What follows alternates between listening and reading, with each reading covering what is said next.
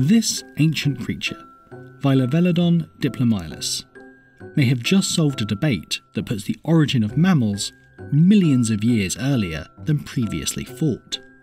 And it did it with its ears.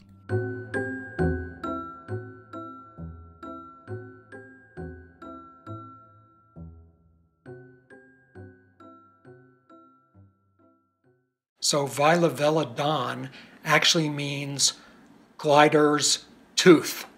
And this animal was a glider, somewhat like a flying squirrel in terms of its size and lifestyle.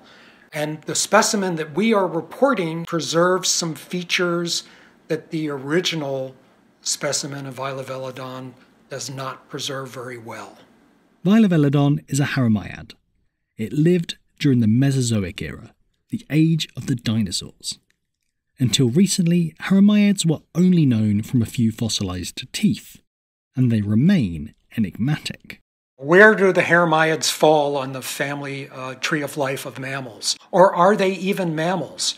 So some scientists believe that the haramiyids actually are inside of the group of mammals, including us and living monotremes and marsupials. But other scientists believe that they fall outside of that group, that they would not be technically called mammals. They would be near mammals. And the controversy has really centered around how their ear is organized. Ear bones are one of the defining traits used to identify mammals. And they're one of the keys to understand mammalian evolution. Modern mammals have a distinctive middle ear, made up of 3 small bones or ossicles, the malleus, incus, and stapes. These allow us to hear a broad range of sound frequencies in great detail. But this wasn't the case for our evolutionary precursors. Ear bones originally formed part of the jaw. Here you can see 2 of the middle ear bones, the malleus and incus, plus another part of the ear, the tympanic annulus. And as you go back in the fossil record, you can see them changing. Some early animals had bones that were used for both hearing and chewing. And before that, there were creatures that heard the world entirely through their jaws.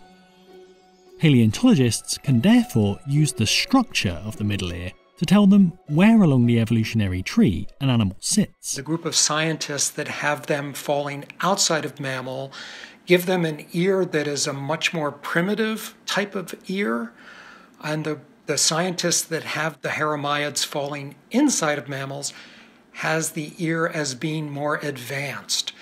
When you look at our fossil under a microscope, the lower jaw jumps out at you as a very identifiable structure.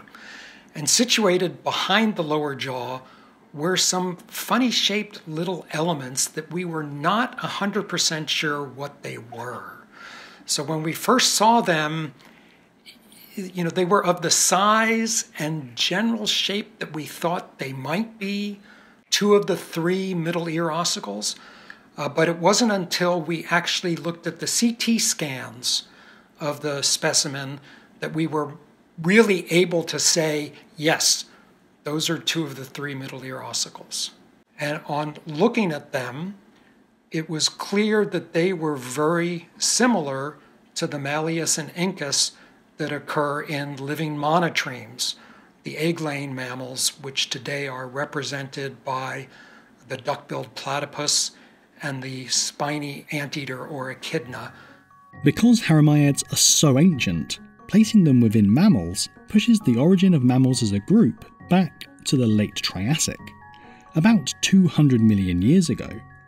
But this might not be the end of the story. I think the debate has an answer today, but tomorrow when somebody finds another haramiyid or another fossil that has impact on the position of haramiyids, that debate will start up again and we'll cycle through this again.